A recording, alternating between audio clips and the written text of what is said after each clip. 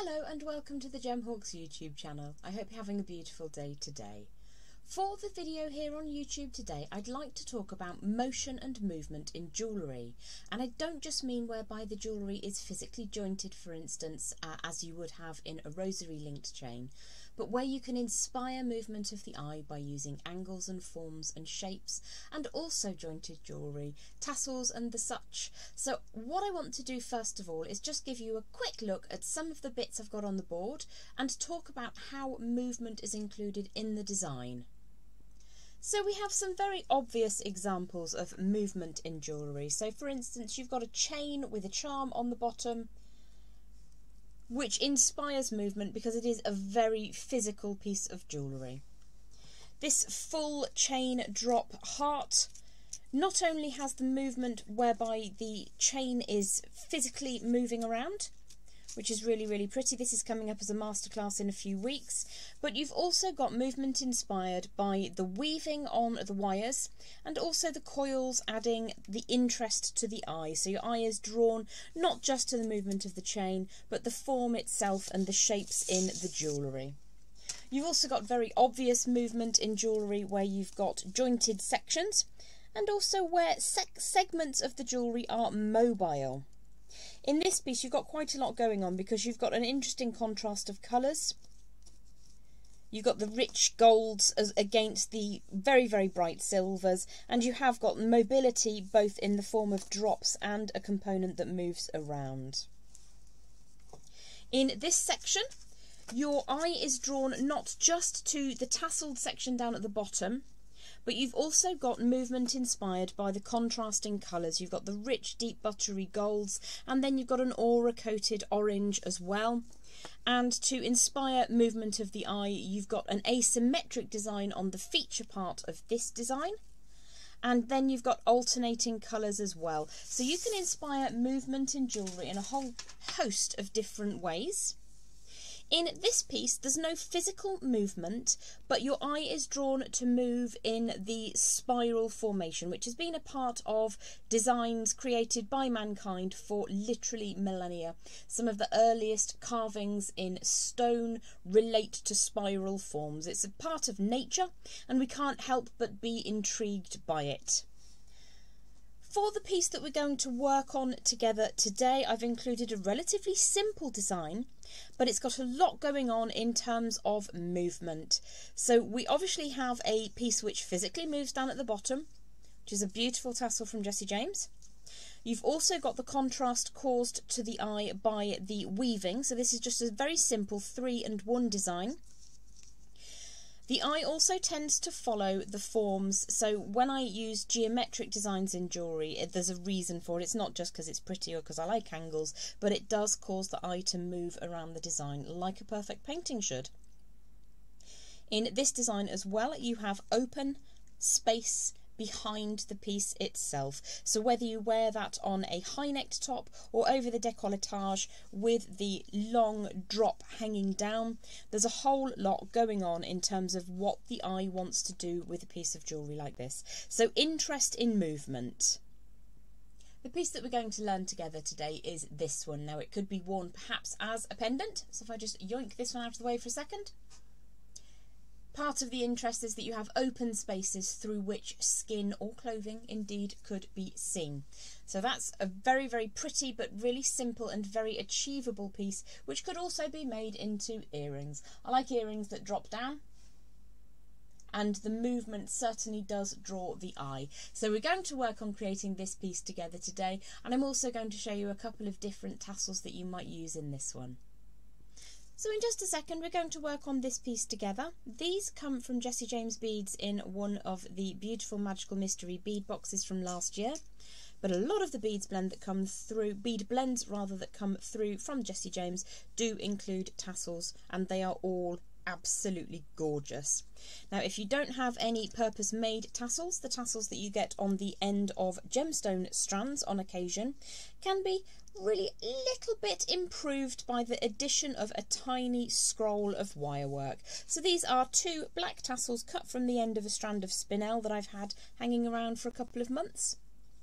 and I've just added on a little bit of hot copper wire with coils on either end just to give them a slightly higher end appearance. You could obviously also trim those to a much finer length, or you could invest in a tassel maker. It's entirely up to you. So this is the design that we're going to make together today, and I'm going to add in one of these really beautiful silver colourway and bright, gorgeous, sensual red to go with it. So if I pop that up in the corner for now, it is not a difficult design to work up. I've got two lengths here of your 1mm or 18 gauge wire. There's one which is about 5 inches in length and one which is about 10 inches in length, give or take. And we're going to work with both of these today alongside some finer gauge wire which we'll bring in a little while, which is 0.4 or 26 gauge. As ever, the first thing that we're going to do is add some heat and warmth to our wire before we commence working with it.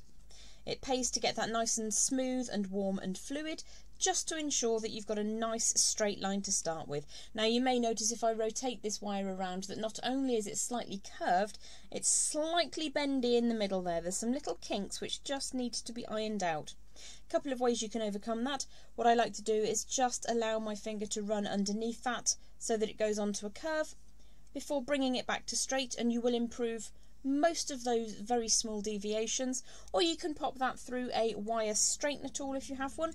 Or what you could do also is just hammer this lightly when we've put those first couple of angles in.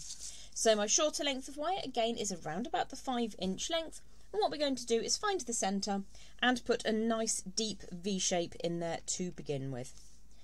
Now what you can do to get that a little bit sharper is just close that closer than you need it to be, and when you open that out you'll find that your angles are just slightly neater and tidier.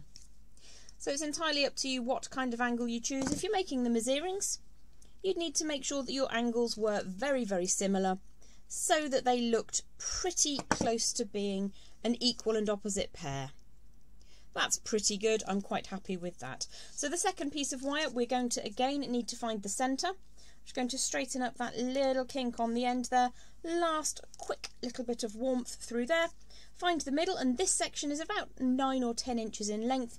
And I'm just going to close that further than I need to begin with, and then just open that back out slightly and pop those two sections together. So my outer angle is slightly larger than the inner. That's not a problem at all. We'll just quickly push that in and get those two line up. Now the inner section, we're going to put the bends in first. So I'm going to make this as if I was making a pair of earrings, which means I need to get that angle in the same position on that wire as I did on the first side. So I'm just going to grip a hold of that like so. Pop a bend over. It's a definite bend, but it's not really, really hard just yet. We can make that perfect when we're ready. I'm just going to check that for size. That looks pretty decent. You could use a marker pen and get that exact if you wish to. A little bit of a cheaty way of getting those two angles at the same position is to close up all the way. Pop the pliers in underneath so that you know that those two bends are occurring in the same position before opening that out again. Of course, you will then have to make sure that it is the same angle that you had before so that it fits inside the other piece. So that's not too far off. I'm reasonably happy with that.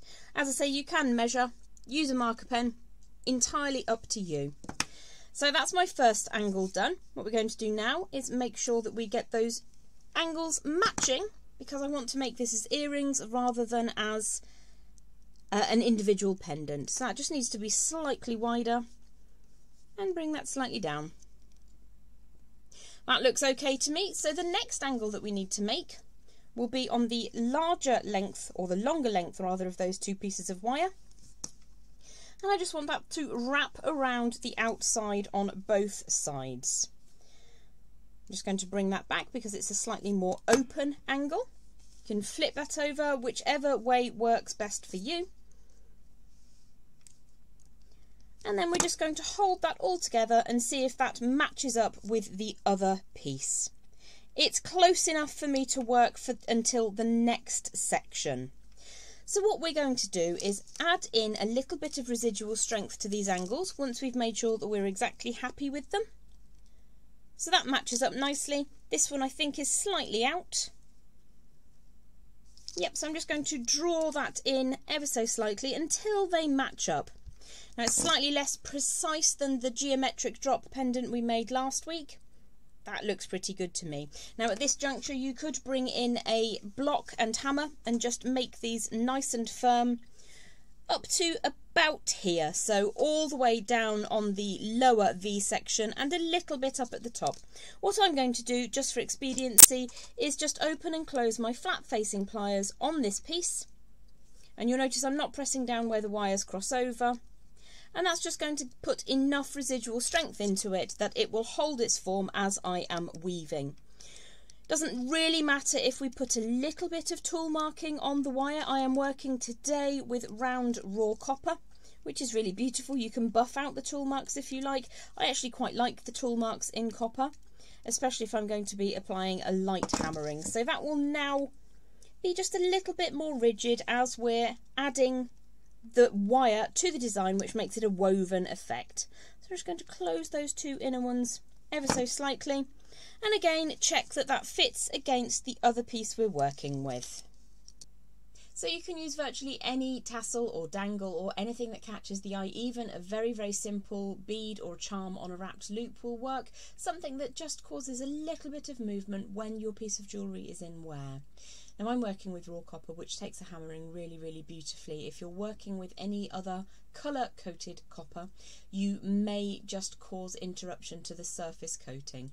So do have a go with raw copper. It's an absolutely wonderful material to work with. And once you get the hang of a light touch when you're hammering, do indeed go for your colour-coated coppers or up your game and go for your precious metals. It's a beautiful design to work with and relatively simple. So the next thing we're going to do, after you've hammered your design if you choose to, or just om-nom it with the pliers as I did, is introduce your section down at the bottom, and that goes on to the outer of your angular shapes. So I'm just going to allow that to sit right down at the bottom and check that your angles have allowed you to just sit that neatly into position.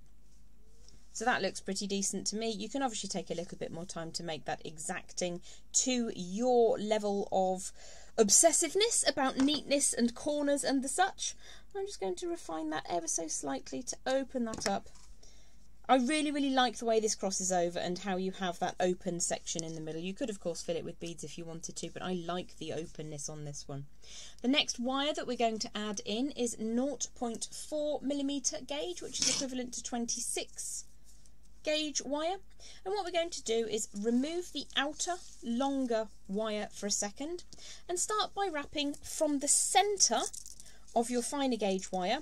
We're going to wrap 3 times on one side at the base and 3 times on the other side at the base. Now how those wires cross over, it really doesn't matter. So what I'm going to do is just wrap this 3 times on the one side, so I've got 2 little visible wraps and then a third little visible wrap. I'm just going to get that nice and neat and tidy and push it down to the base of that V. Give that a little bit of a squish if you need to. And then I'm just going to rotate this around gently so that I can wrap 3 times on the other side as well. If you can hear the wire on the desk, I'm very sorry about that. So what I'm going to do is now wrap 3 times on the opposite side to where I began with. So I've got 3 visible wraps. Give that a bit of a tidy. Almost picked up my flush cutters by mistake then. That's not how you tidy wires.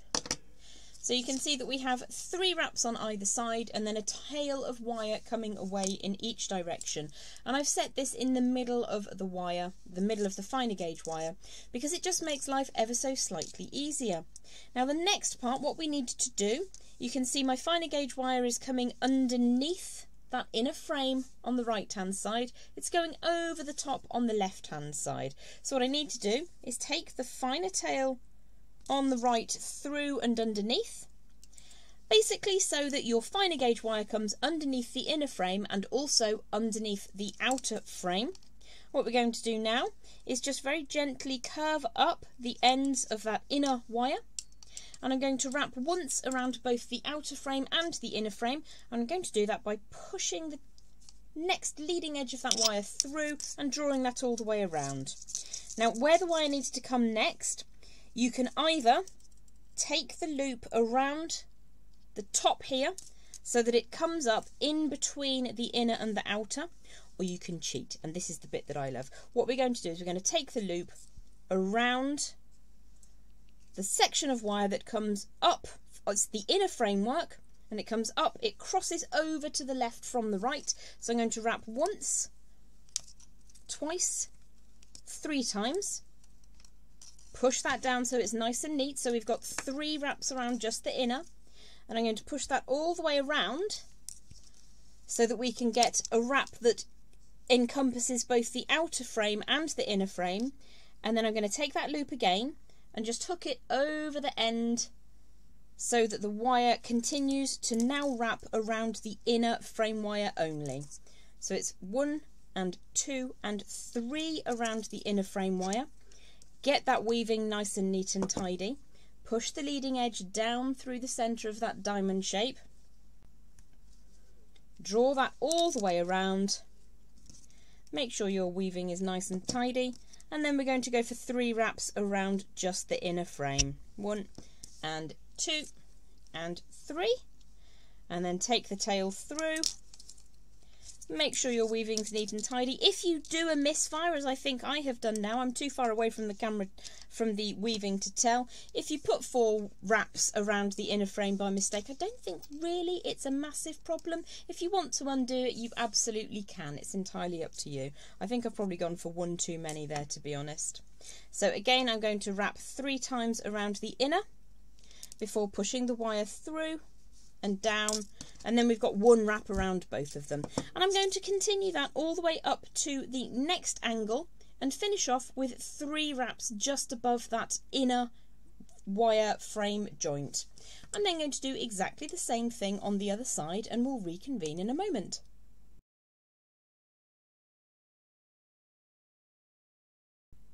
So I've just taken a couple of minutes to do some 3 and 1 weaving up the lower sides of the V shape that we've created, and I finished off by wrapping 3 times around the inner frame wire just as the inner frame starts to edge slightly inwards. If you'd like to join me down at the board, I'll show you exactly what I mean. So we've woven on both sides with a 3 and 1, with the continuous winding being on the inner of those 2 frame wires. And you can see already that we're starting to see some differences in shape and form. So the next thing that we're going to do is trim away down at the lower section, or the inner frame wire. And I'm going to take that to just a very small amount past the outer frame on both sides. I'm trying to keep it as symmetrical as possible. So the things to look out for when you're forming and trimming is that your angles match, and that if you are making earrings, the angles match on both of those. So let's just pop that over the top. We could perhaps bring those angles in ever so slightly, and it's relatively quick and simple just to tidy those up. Now you'll notice that my inner frame wires are sitting over the top of the outer frame wires. If that hasn't quite gone to plan for you, then you can very gently open up the outer frame wire, like so, and just allow those inner frame wires to be sitting over the surface. As to the wires at the back, if you're making them as earrings and one crosses with the leftmost over the top, then it's ideal that you make them in a mirror image, and on the other side the rightmost wire crosses over the top. At the end of the day, once we've popped a wrapped loop in, you probably won't even be able to differentiate, so it's not a major issue. It's just if you do have a little bit of perfection in mind. So once we're happy with all those angles, you may have hammered this ever so lightly earlier to keep it in position. Let's just clear that board a second. The next thing that we're going to do is to turn one of these long lengths of wire at the back, the outer frame wire, into an upright. Now on my already made pendant or earring, it was the one that came from the right became the upright. So on this one, it's going to be the one that comes from the left. Before you make that bend, it's advisable to just check that you have all of your angles in a line. So I just use a piece of wire or a straight edge to make sure that a straight line passes between the V's we made at the bottom, through the point where the inner frame wires cross over, through the point where the outer frame wires cross over. So I'm quite happy with how that is. And we're just going to turn that left side outer frame wire into an upright for now. And then what we're going to do is pop those pliers very closely behind the angle we've just made, like so, and create a right angle coming over to the 9 o'clock position. In a minute we're going to wrap that all together to make a nice neat wrapped loop up at the top there. So I think what we'll do next is just turn these short edges over so we don't catch our hands when we're creating that wrapped loop. And this just needs a little bit of pinch power, so make sure your angles are all where you want them to be.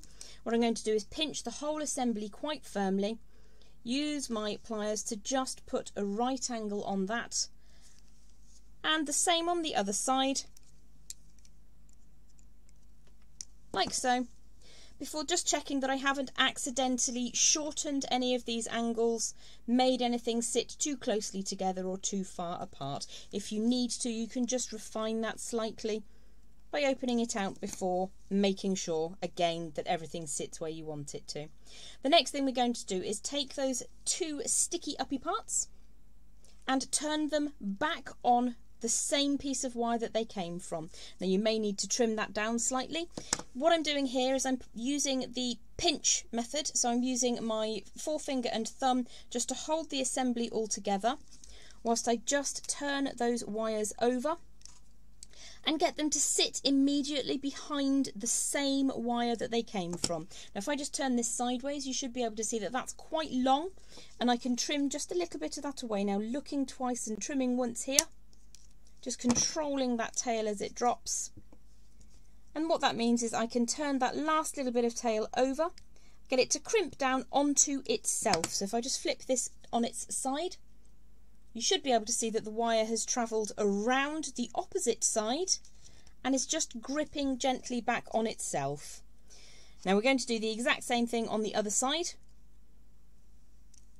And again you can see we can take just a tiny amount of wire off here. Those pieces of wire are very annoying if they go on the floor, so do try and catch them before they get there. And I'm just going to control that now and bring it back down so that it sits behind itself. And if I flip the assembly up the correct way, you can see where we are at with the process. So all that remains now is to create a little wrapped loop up at the top. When you're creating a wrapped loop with wire, this is 1mm or 18 gauge, what can happen is when you start turning the wrapping section, so we've got a neck section and a wrapping section, it will start to pull the wire that you don't want to get pulled into the design. One of the ways that you can prevent this is by gripping that wire firmly when you make your initial bend over the top. So I'm going to do this in as slow-mo as I can, but by gripping the wire with my pliers here on the right hand side, I prevented this section of wire from being pulled around that central section. Another way you can do this is by using a second pair of pliers. This is always good fun when you're not used to using your left hand for such things. What I'm going to do here is grip very, very firmly over the two shoulder wires and just draw that tail around a little bit until I get that under control. And you can see we've now created that very firm loop.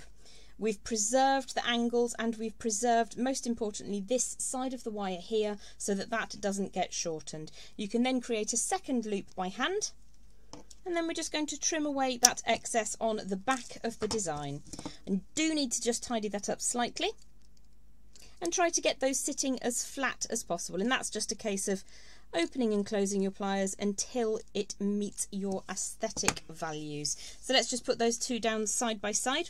I've gone for 2 wraps using the wire that came from the side, which means that we need to now put a loop and just use a single wrap of wire at the top to complete that loop.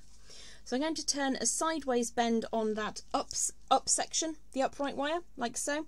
And I'm just using the very tip of my pliers so that there's a tiny amount of space up at the top, before bringing my round nose pliers in and looping that wire around, like so.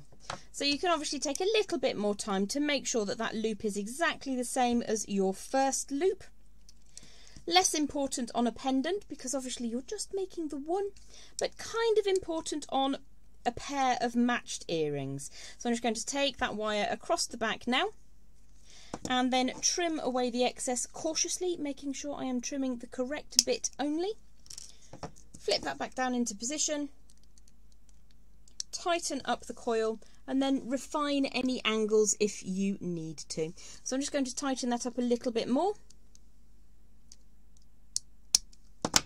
And pop these down on the board. Now they're not 100% perfect, you can obviously spend a little bit more time, but all that remains now is to add in a pair of ear wires and you've got yourself a pair of earrings. I didn't exactly match those up, but they're close enough size-wise. You can see that probably I could have hammered that a little bit more to get some more structural integrity into them. But you can see that the eye is drawn to the weaving, the open spaces and the movement. So I'm just going to refine those angles ever so slightly, add some ear wires, and I'll look forward to seeing you here again very soon on the Gem Hawks YouTube channel. Have yourself a beautiful day. Bye for now.